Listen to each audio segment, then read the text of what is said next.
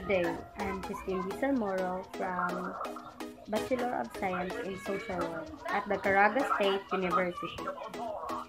And we are here to discuss and perform the fundamental skills of Arnis. And this is the right equipment before performing the Arnis. No. A few moments later. Let's start with courtesy. I used single stick. To perform, hold your stick using both hands while standing in an open leg stance. Place your stick in front of your left chest while the other hand should be closed and placed in your thigh. If you hear the word ready or handa pugay, bow your head and shout po and move back again in an open leg stance. Then let's move to grip. The way you hold the cane or stick. To perform, hold the stick with the non-striking hand vertically with your index finger and your thumb at the upper part of the stick. Place your grip firmly as if you are shaking hand, then put your thumb into index finger to lock your grip at the bottom of the stick, leaving about 2 inches distance from the end of the stick.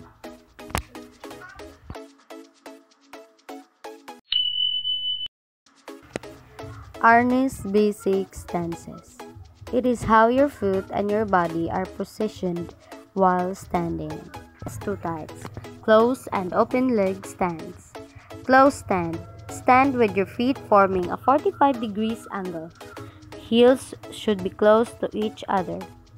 Knees should be straight, the waist and the body facing forward. Shoulders are dropped to the side and both hands are waist level. The attention stance is commonly used in preparation for courtesy or bowing or the commencement of sparring. Open leg stance, a stance used in preparation for striking or blocking. To perform, feet must be apart for about 12 inches or with shoulder width. Knees slightly bent.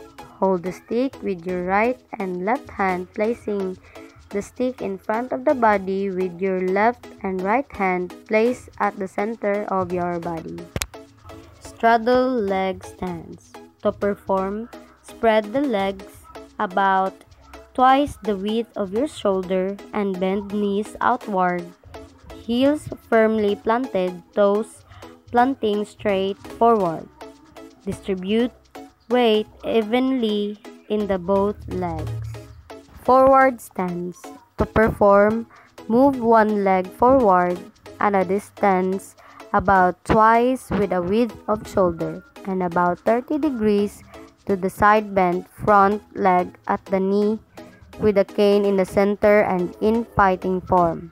Rear leg is extended fully with both feet flat at the ground.